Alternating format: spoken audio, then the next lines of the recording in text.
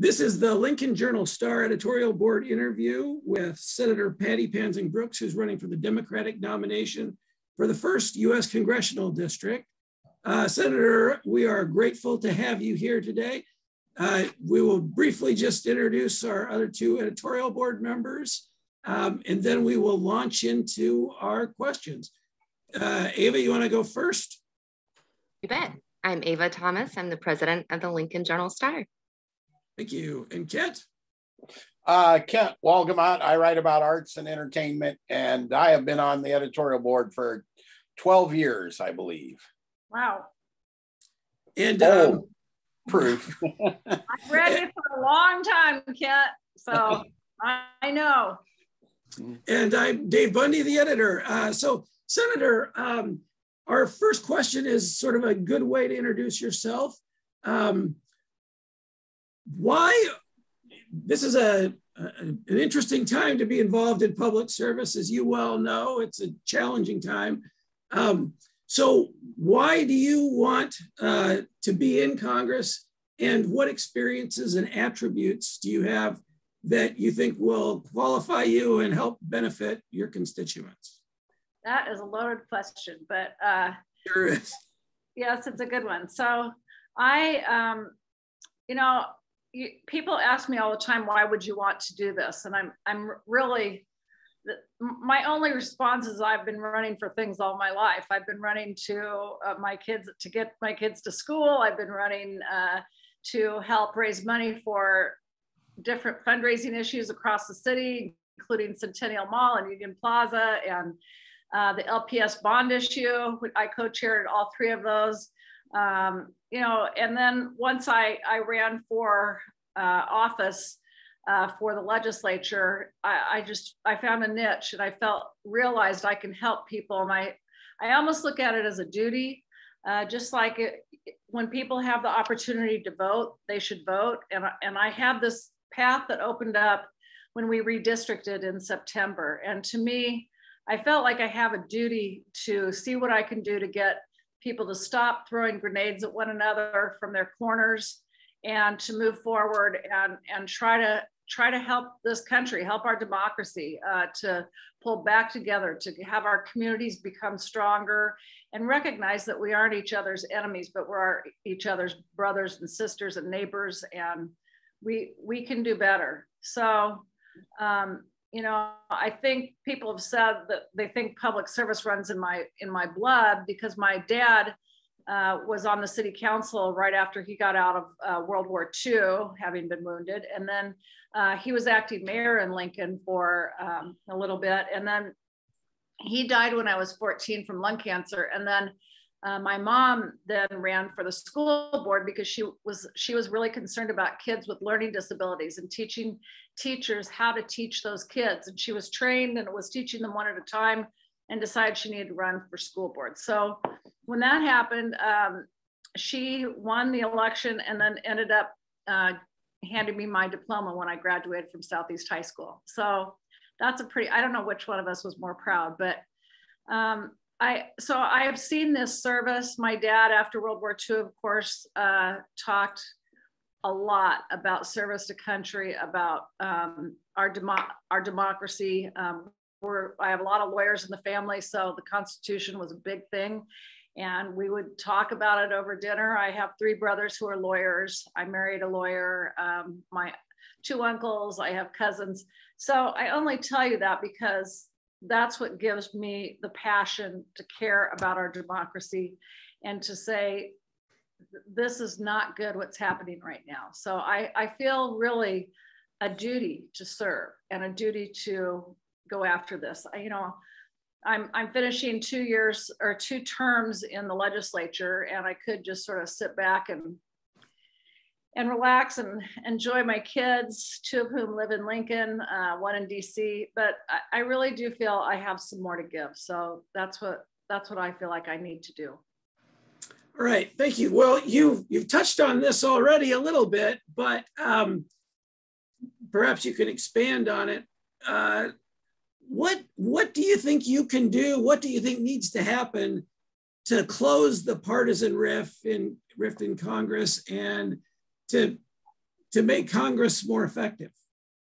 Well, number one, and that's a common question, what you really mean is what in the world do you think you could possibly do to change anything in a way? Yeah, I tried to make it sound smarter than that. You were trying to be a little softer on that, but I caught what you were saying. So anyway, I don't know. My goal is to take the nonpartisan, part of the nonpartisan treasure that we have in the middle of our state, which is our nonpartisan legislature. And, you know, I've been able to work back and forth across the aisle. I haven't been directed by parties. I haven't been directed by any majority whip. I intend to make my own decisions. Now, I don't know if that's naive or not, but, you know, maybe 50 of us across the country are getting elected to do the exact same thing, to say enough.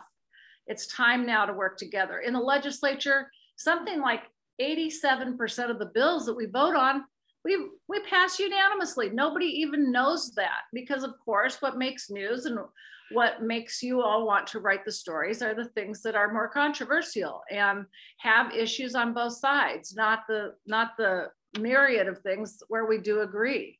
So I think most people don't realize that, and most people don't realize that you know, we're arguing about some things about which we're very passionate, but then we have to move on. And I learned that the first time in the legislature, because the first year, because I was fighting really hard on an LGBTQ+ bill, and I have a gay son. My oldest son is gay, who lives in DC.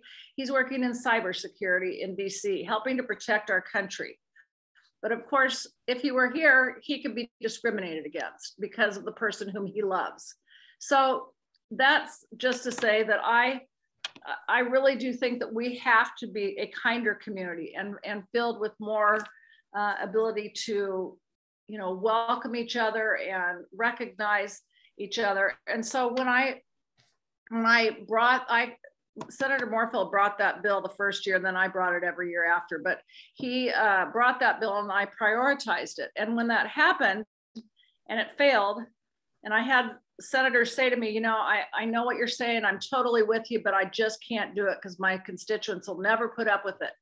To me, it was the most heartrending thing that happened in that body. And I was very upset. I was really frustrated with some friends that couldn't have the wherewithal to vote the way that they even believed was correct. And then I could barely even think about going back in there. And the very next bill was about the immigrants and the DACA bill to get the driver's licenses for those, for the deferred action immigrants, those kids that have come here and have gone to our schools and needed to be able to get driver's licenses to get to jobs and to be able to be a part of our community and be in the workforce, which is so highly necessary. So I had to gear up from something where I was so aggravated with people, and then all of a sudden we had different people on board, and you learn to sort of forgive and move on. And I think that's really something that needs to happen in DC more, is to be able to find the common ground, you know, yes, get passionate about our issues, but then move back together and work on the next issue where we can agree. You brought up something that I'd like to touch on. It's sort of a follow-up question. How do you, and it's, I just don't know the right answer to it, but how do you balance when you have an issue that you feel very strongly there's a right and a wrong versus when that may be in conflict with what your constituents feel? I mean, how do you balance representation with moral obligation? That is a great question. So I think it's one of the harder things to do, and I do feel that, you know, I was elected by 63% of the vote, which is a pretty darn good vote margin. And so I feel as if most of my constituents were with me. And I was able to talk on the campaign trail about all the different things where and my different beliefs and what my value system is. I listen to the people that have different values. I think it's important to understand that we're each on a different journey, and no journey is more correct or more valuable. And I need to understand others' journeys, and just as I need to explain mine. And yes, there are times where I am a mama bear about LGBTQ. I have a hard time being patient with people who want to discriminate against my son and his colleagues or friends just because of the person whom they choose to love. I feel that's bitter, and I feel it's twisted, and it is very hard. But I also understand people are at different points in their life journey, and that doesn't make their journey any less valid. It shows that we're just at different points in our lives, not necessarily higher or lower, just different points. And so I try to remind myself of that. It's hard sometimes, but I do, we get all sorts of letters and emails and all that from constituents, and I try to listen to it. And then in the end, we have to make a decision. And I try to decide what, if I have a conflict, I go with what my heart says about something, unless it's an overwhelming position where I'm not in agreement. Fortunately, I've not had that. I've not been in that position with my constituents in the legislature. Okay, thank you. What do you think are the key elements that our country needs to attend to when it comes to ag policy and international trade? Two things very important in Nebraska. Yes, I think that there's no question that we have to work to, ag is not I am not a professional, nor am I an expert in ag. So I look to the Farmers Union and the Nebraska Farm Bureau for their leadership on all of that. But I obviously care a lot about making sure that we have seamless ability to export our food products, and make sure that we are able to work and just keep all the roads open for importing and exporting our goods. So I think it's really worrisome. I know that we had trouble a few years ago not working with various countries, and we just have to do our best to work with as many countries as possible, including our allies, but even some of those with whom we haven't agreed. It's important for our farmers. It's important for our entire ag sector. So that's my goal, is to listen to them, understand their greatest needs, and not necessarily be the one deciding their policies. I need to listen to them, and that's one thing connected to your previous question, that when it has to do with issues in the Judiciary Committee, as a lawyer, I understand the law better than some others on that committee. And so I'm able to cull through the bills, cull through the laws, balance them against the Constitution and other laws. But when it comes to ag issues, I am setting up an ag advisory committee, and I will be depending on advice from experts in those areas. Okay, thank you.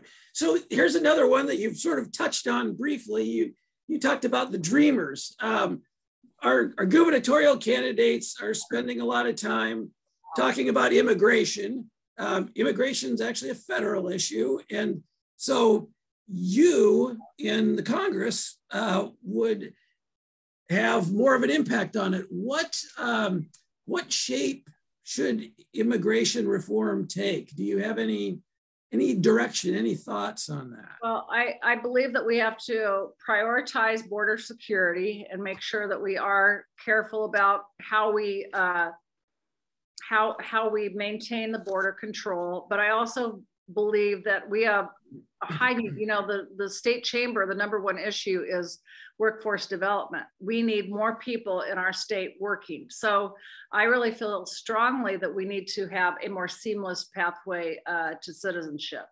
And that includes the cumbersome nature of of what it takes to go through all the red tape to become a citizen. But you know, many of the immigrants are taxpayers. They are incredible participants in our economy. Many of the smaller communities have restaurants and stores that have been begun by immigrants. So the main thing is to try to help with the pathway to citizenship. It needs to be more seamless, and then just make sure that our security at the border is strong and able to handle the numerous people who are trying to come across. All right, thank you. Well, we've got 2 questions left, plus whatever Kent tries to sneak in. Yeah. But I have to have the last question or this doesn't work right.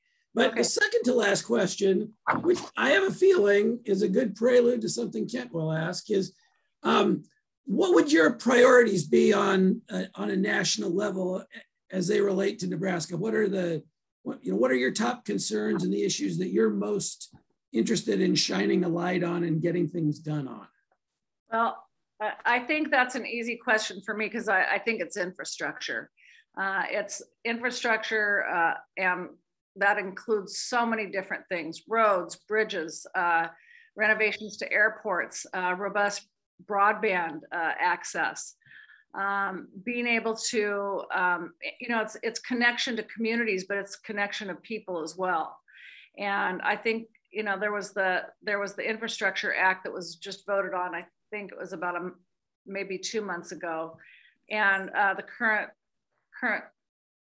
congressman voted against that, and I totally would have voted for that. I don't understand, when you look at Nebraska and the fact that we have I-80 going through it, we need to have our roads in top shape. We have to have the ability to have business thriving. And my husband and I have a law firm that we started in 1986, and we do mostly business, corporate, and real estate law. My husband does a lot of telecom work as well. And so I've been able to understand the need for business, the need for small business owners to be supported. That's another thing, is making sure small business owners are supported, because we tend to focus on, bringing in the bigger companies, but we often forget the small businesses who are truly the backbone of our country and our state. So those are things I really care about and have worked on. We've helped thousands of businesses and individuals in their businesses since we started our law firm together. And it's interesting because I took a left turn when I got in the legislature, because when I graduated from law school, it was assumed at that time that a lot of women would go into family and juvenile law. And I just thought, there is no way. I'm going to go do something different. I'm not going to do what's expected of me.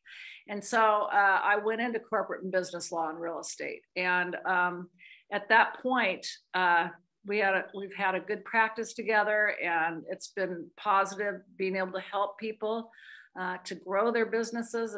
It's a positive area, and to also keep them out of trouble. But then I got in the legislature, and all of a sudden, literally, I think the first month, somebody said to me, well, you know that kids don't have a right to counsel across the state, don't you? And I was like, what?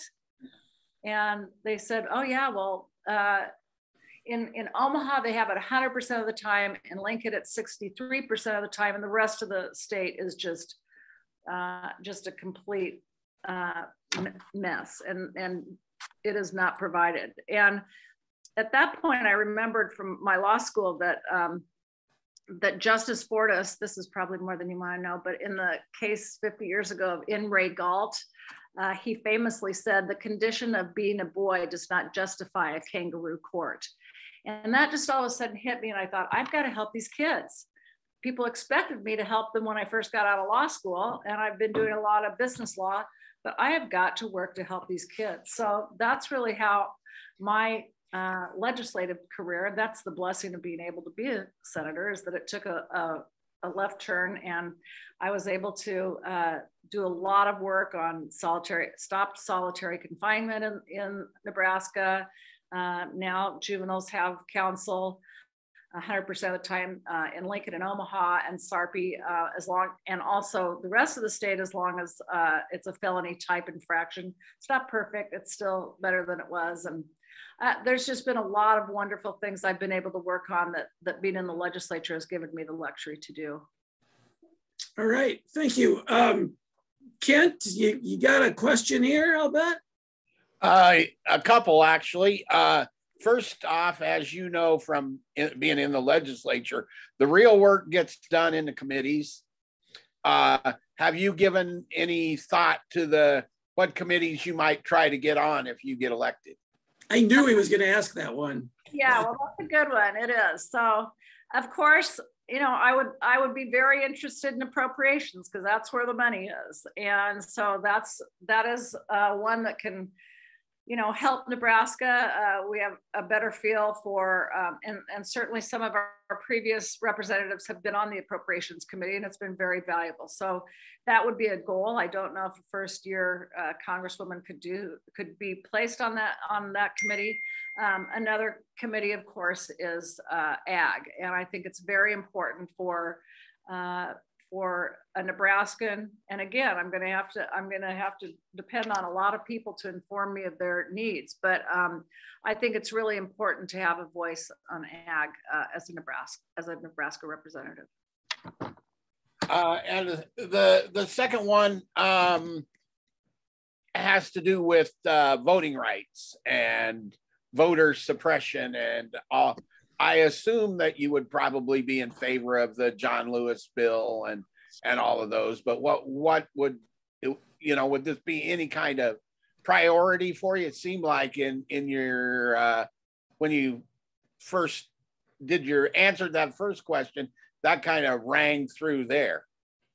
It is something, of course, that's part of the Constitution that I truly value and celebrate. And you know, we have been in our democracy one of the countries that celebrated giving everyone the right to vote at an early point. Now, of course, it didn't include everybody at first because women weren't included till 1920, and then, of course, Native Americans and then women of color. So it has been a varied and slow and imperfect process. But with that Voting Rights Act in '64, I think, you know, we have to celebrate that and we have to protect that right. And I think we have to make it easier on people to vote, not harder on people to vote. And creating laws and resolutions that make it harder and make it harder to get out to vote, and crazy things like saying you can't have water passed out or food when people are in line to vote. That just makes no sense. And it's not, number one, it's not kind. And number two, it has nothing to do with our democracy and what my dad fought for in World War II against the Nazis. And I just think we have to continue to have faith in our elections. We have to prove that that they are safe and good and clear. And I think, you know, the only way to fix some of this is to make sure that we have different leadership. And I hope to be that leader. All right. Well, I have one last question. Ava, did you have anything else? I'm going to take that to be probably not. Oh. Okay. I do not. Thank you. Oh, okay. Thanks, Ava. So, Senator, last question for you is very open-ended. What have we not asked you about that you really wish we would have? An issue, a question, your soapbox speech, whatever you like. Well, that is really nice. I think that it's just that I care about making sure that all Nebraskans are included. Whatever we're doing, however we're moving forward, I want Nebraskans to be welcome to our state. I want Nebraskans to, and I want others welcome to our state. I want to be a state that's welcoming and kind. I want to help us to support the ag sector. I want to continue to fight for underserved people and people that are in the margins. I've done a lot of work on Native issues, Indigenous Peoples Day. I was part of the whole process about White Clay and having those stores close. I think that there are just so many issues where we can work together to make this state stronger, to make our country stronger. I really think it's important that we do a better job of working together, remember to agree to disagree on things, and to just realize that we can be passionate about things, but it doesn't mean we have to hate each other. We do not have to resort to standing in the corners and throwing grenades at each other. So I feel really positive about